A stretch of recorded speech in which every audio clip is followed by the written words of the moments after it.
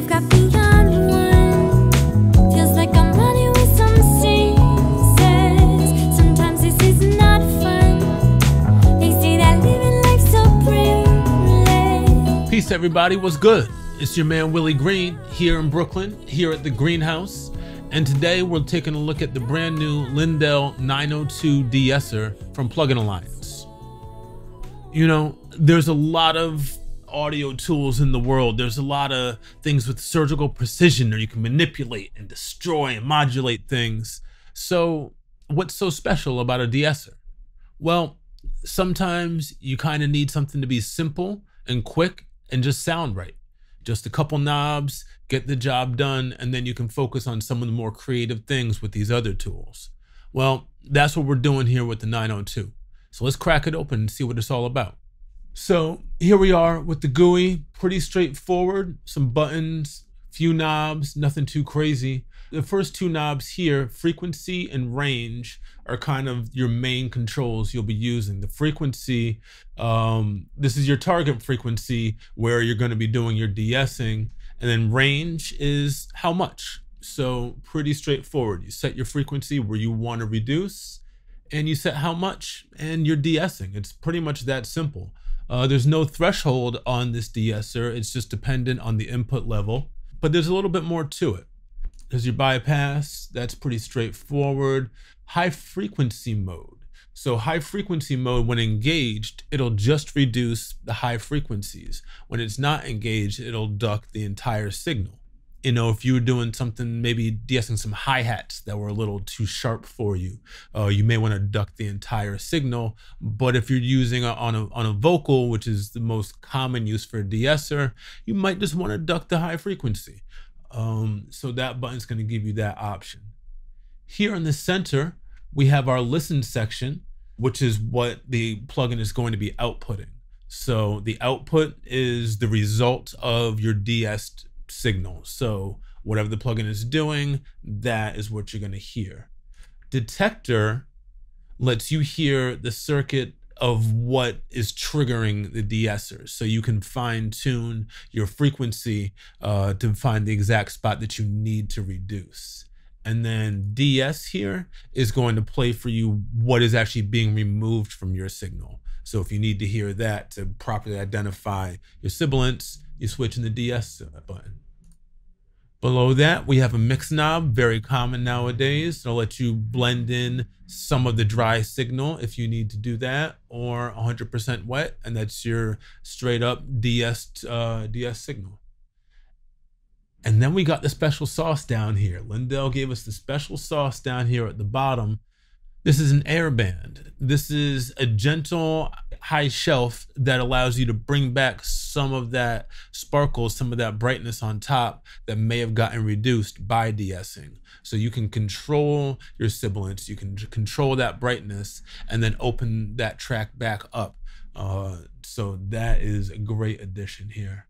And then on the right, we have the spectrograph, which is just going to show us, you know, our level, the level of the signal.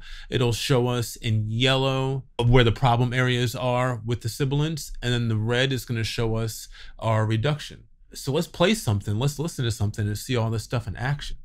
This here is a record from my good friend, my artist Fielded. This is a song called Goodness Gracious. And just in the title of the song alone, Goodness Gracious, you know we're going to have plenty of sibilance to control. So let's play this little pre-chorus here and see what this is about, and then we'll switch in the de-esser. Goodness gracious, life got beyond one. Feels like I'm running with some seasons. Sometimes this is not fun. They say that living life's so privileged, but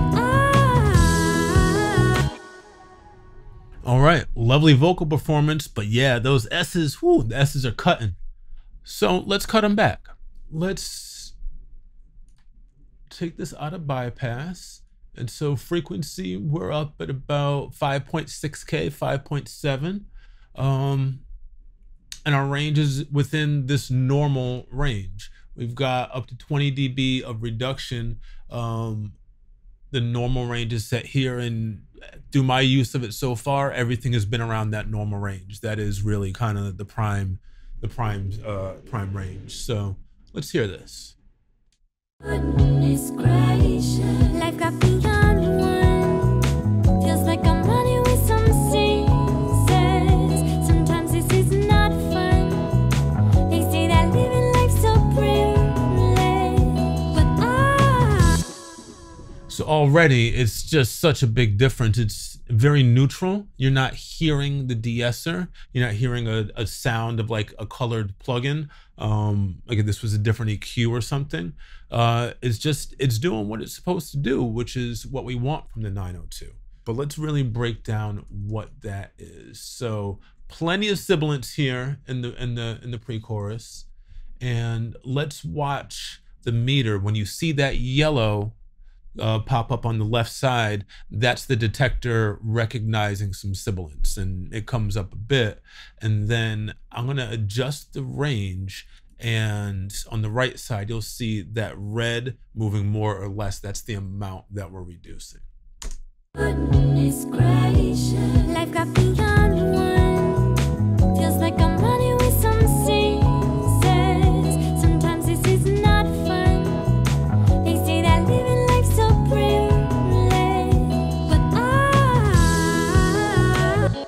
So as we increase the range, we increase the amount of de-essing. But let's say you produced a song for Fielded and there is a very bright crash cymbal in there that hits right at the top of the chorus. Well, we might need to do something about that. So let's zoom in, come over to this chorus and find our crash cymbal track. Boom. So let's just play into the chorus a little bit so you can hear what's going on with this cymbal.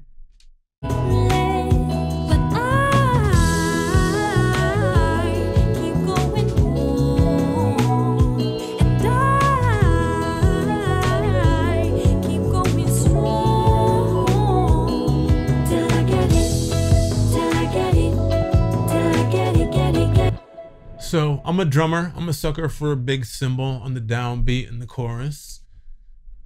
But sometimes it's a little bit too bright, and you know, there's already enough sibilance going on in this song. So let's enable the 902.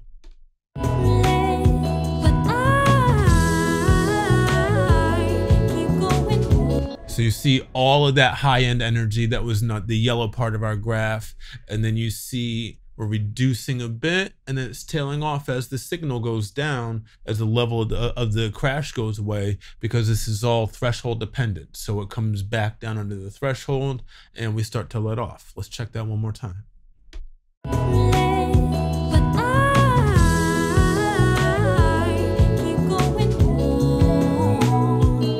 So just enough just to tuck that away and just kind of get that out of the way a little bit. So that's on a cymbal. Works great on hi-hats. This song doesn't have a traditional hi-hat, but if you've got hi-hats that are really just cutting, a de-esser is a great tool for that. This is a simple set it, forget it type of move. So that's, sometimes you just need that simplicity. You don't want to spend an hour freaking your hi-hats. There's more creative things you could do in your mix. So just grab that 902, you'll be in good shape. But let's say we don't have all of these multi-tracks all split out like this. Let's say this is a 2-track. Let's pretend this is a 2-track mix. So on my instrumental bus here, my entire instrumental is rolling through there. Let's apply the 902 here. Let's find a spot to go to. Let's go to the end here. So now across my whole instrumental, you could put this across a whole mix. I can touch down a little bit of the high end if it starts building too much, if we've got guitar squeaks or that pesky crash cymbal again. Or just overall a bit too much brightness, a bit too much sharpness up there. You can use a de-esser to roll all that off as well.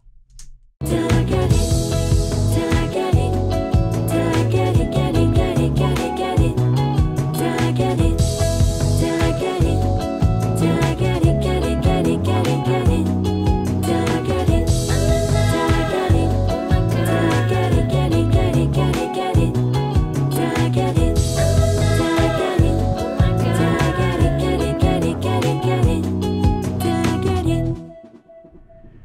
And when you're dealing with a 2-track or a whole mix, this is a great opportunity to use that air band that's on there. So as we're, reducing the problem areas, we can still keep our beat, or we can still keep our whole mix nice and open and light and clear up top.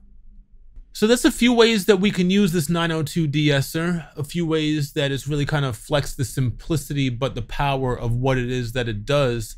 Because again, sometimes you just need a tool with a couple knobs just to turn them and to get it right. And that's what this Lindell 902 is doing.